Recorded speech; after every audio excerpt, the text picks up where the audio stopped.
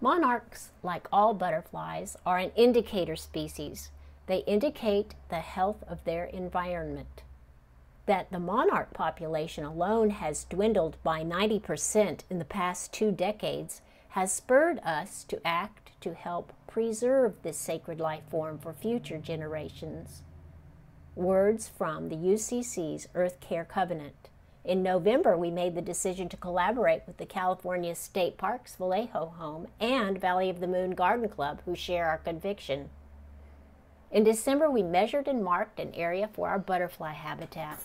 In February, we broke ground and began preparing the soil.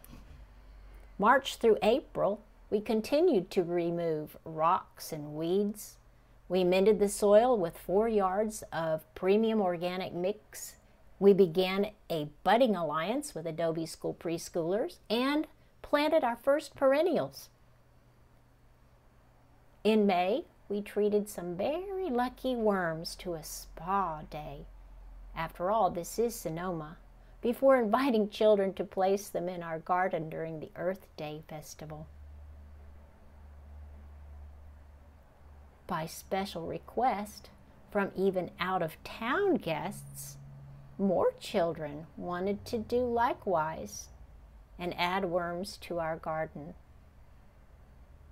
That's all a part of our educational mission in the butterfly habitat, to enhance a reverence for not just our pollinators, but for all life.